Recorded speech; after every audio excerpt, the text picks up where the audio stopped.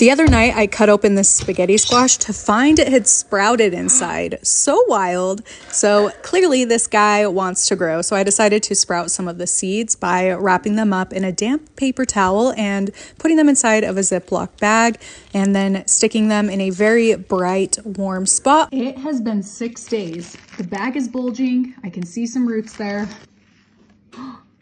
Wow!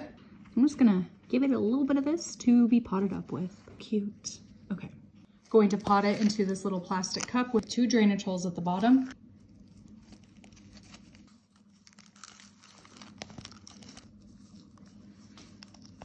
I'm gonna use this little candle dish I thrifted as a saucer and put it back into the warm, well-lit spot. Whoops. I'll keep you posted. Yeah, me too. Yeah, Kai too.